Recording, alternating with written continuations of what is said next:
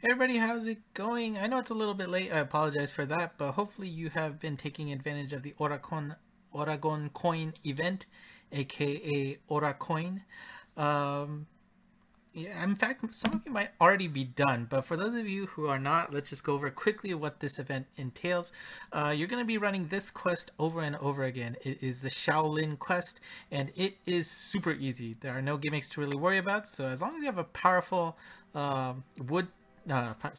type monster, you're pretty much set. But honestly, it really doesn't matter because, as you can see, my tablet happened to get Jekyll and Hyde from the fan vote hatcher, so that's pretty awesome. But the cool thing about this event is that randomly Oragon will show up in this quest, and he functions just the same thing as Berry Bro or Wakurin in the temples, and you need to take him out before that counter reaches 0 because he will run away. But if you take him out, he will drop multiple Aura coins for you, and of course that makes your life a little bit easier farming for the items in the end. And as you can see, we were able to get 400 coins from Oragon there. I think it ranges from 200 to 700 coins from what I've seen, so it's pretty awesome. And skipping to the boss here, the boss will also occasionally drop Aura coins as well. So, you know, that's always just a bonus. This is great. It makes farming that much easier. And even easier, making this even easier, is the fact that when you go take on this Shaolin quest, all monsters get plus 99 luck on them. So every monster functions as a max luck monster. So you don't have to bring true max luck monsters to the stage because anything becomes a max luck in this stage, which is pretty awesome. And on top of that, every single chest in this quest will drop 100 Aura coins. So that gives you a guaranteed 1,100 coins per run. And as you can see, I actually got 1,800 from this quest, which is pretty awesome. Now, what do you do with the coins? Well, you can go to this stage and turn these in for items. There is one item that rotates every day at noon Pacific time, or if you're in Japan, 4 a.m. So the day one reward was 5 stamina mins. As you can see, you can only do it once. Now, once it hits noon Pacific time, the item will have changed, and you see, hey, there's a divine shard now. Gonna exchange for that. Pretty awesome. Great. And as you can see on the right, because I have been a little bit late in terms of showing this off, some of them have already disappeared. The orbs, the dark shards and fire shards are gone. Today are 30 water shards, assuming I didn't screw up the release date of this video. But as you can see, there is another divine shard and orb coming up, and they are actually at a discounted price, only 500 coins. So I would make sure that you get those. On top of that, actually, let me pull up the actual game screen. There are other items.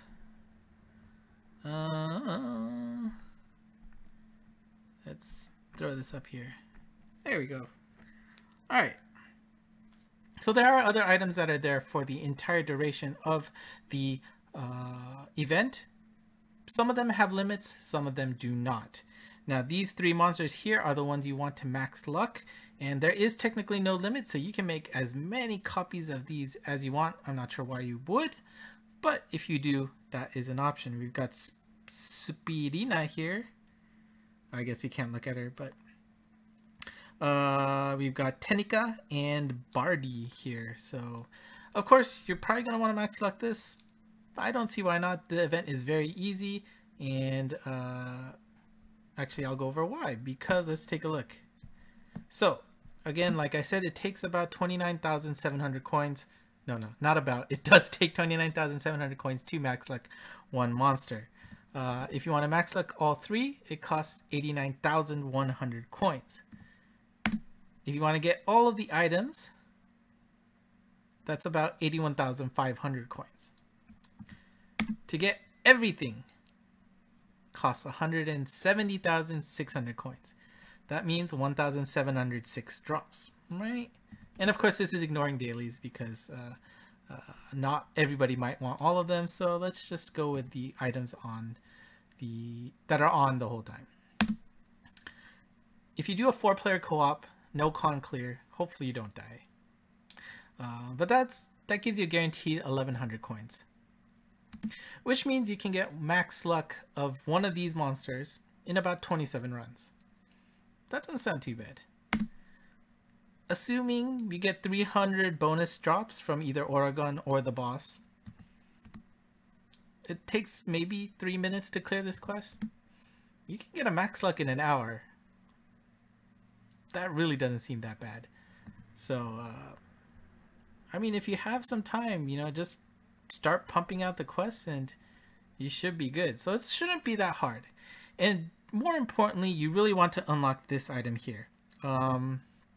You cannot get this orb reward, as you can see it's locked, until you spend 100,000 coins. So, I mean, like I said here, it takes 89,100 coins to get all 3 max lucks. So your goal should be, no matter what, to get these 20 orbs, right? If you want those 20 orbs, you need to spend 100,000 coins anyway. You might as well max luck everything. Just saying. Now, there is, of course, limits to some of these rewards you can get from this coin shop. Of course, you can only get the orbs once. It does cost 5,000 to get them, but again, you need to spend 100,000 before you have the ability to grab it. There is a Waku Waku stick here, which allows you to transfer one Able Berry to another monster, not swap, transfer. That costs 25,000, and of course you can only get one. We got a Able Berry scroll there. That costs 25,000 as well. You only can get one of them. You've got the Divine Shard here, which costs 1,000. You can get 5 of those. You can see that limit on the right side, of course. And I am actually gonna get all 5 right now because I am severely low on those Divine Shards. But again, the great thing is you can choose how many you want to swap at once, making your life that much easier. You can also get this Insta Ascend gem for 1,500, max 3. The Insta Transcension gem, 2,000 coins for 1 transfer. Stamina mins, you can get 10 of those at 300 a piece. You got the Waku Waku min, which will upgrade your Able Berry by 1 level. 3 of those for 2,500 each. A Continue min, 10 for 300. I mean, there are accidents. Why not? The friend item, yeah, maybe you don't need that. I honestly have used that once in my entire life, and that's just because I really wanted to reuse a Daki that I think I only have 1 on my friends list now. Something like that. And last but not least, you got the Mega Sharl. What was it? Mega Stone? I forget what it was called, but there's no limit there. You can get as many as you want. So like, if you're done with this and you've just been farming coins for whatever reason, just stock up on those Mega Sharls. What's the name? Whatever. Anyways, I hope you are taking advantage of this event. And as you see on the schedule, towards the end of the event, we've got some dragon. And I totally wrote that wrong because it should say, it says dark fire, dark water, dark wood, dark light. You know, that's dark dragon gems, fire dragon gems, water dragon gems, wood dragon gems, and light dragon gems for the last week. And that is almost certainly worth it, especially for those of your accounts that have just started. They probably don't have that many dragon gems. I know my tablet does not, so that will let me transcend my what did I get on my tablet? I got a Moo on my tablet, so that should be great. And yeah, I know, unfortunately it is not easy to take a video on my tablet, so until I can find an easy way to do it reliably, there's probably not going to be any videos from that, so sorry, but that's okay. What's important is my main account. So yeah, you have until November 2nd before the event ends, so start farming, or congratulations on finishing farming. I'm sure there's a lot of you out there who have finished. Yeah, that's it for today. If you have any questions, let me know in the comments. I'd be more than happy to answer them for you. And again, please follow at ENGmonst, myself and SF. Do our best to try and make sure that you get the latest and greatest news as soon as possible through that Twitter account. We also do live updates on the news by myself. SF will summarize everything at the end, so even if you're not up that late, you'll be able to get that wiki page right away.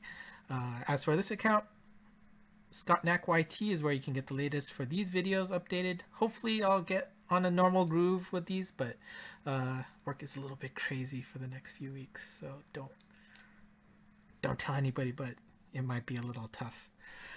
But yeah, and apparently today is my 3-year anniversary of starting to upload Monster Strike videos, so yay! No special events, but thought I'd throw that in there. Alright, until next time, thank you for watching. Until then, bye bye.